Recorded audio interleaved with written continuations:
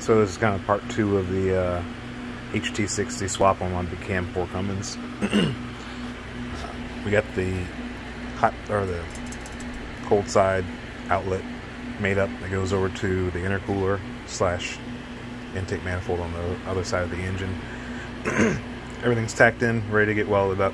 I just kind of wanted to run you guys through my my back purge setup here.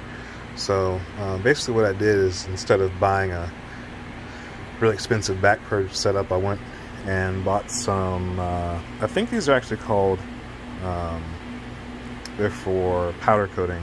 They're silicone end caps for powder coating tubes or whatever. So I bought a kit of these, and they came in different sizes. There's a couple of them over here, and basically just took a unibit at them, popped some holes in them, and they fit in here pretty snug. They are not completely heat resistant, but they are pretty heat resistant because they're made to actually be baked, if I remember correctly. And on the other end, I've got, it's going to be kind of tricky. Let's flip this over. The other end, I've got a gas lens stuck in here to kind of distribute the air, or the argon, a little bit better. I got the center of it capped off so it goes through the screen, but that's what the inside of it looks like. And that's kind of how I put gas on the backside of something. But I don't know, it's a world of difference in how the inside of the tube comes out versus not back purging it. And, I'm pretty much a firm believer in it, but it makes the price of anything go through the roof. So I pretty much only do stuff like this for myself.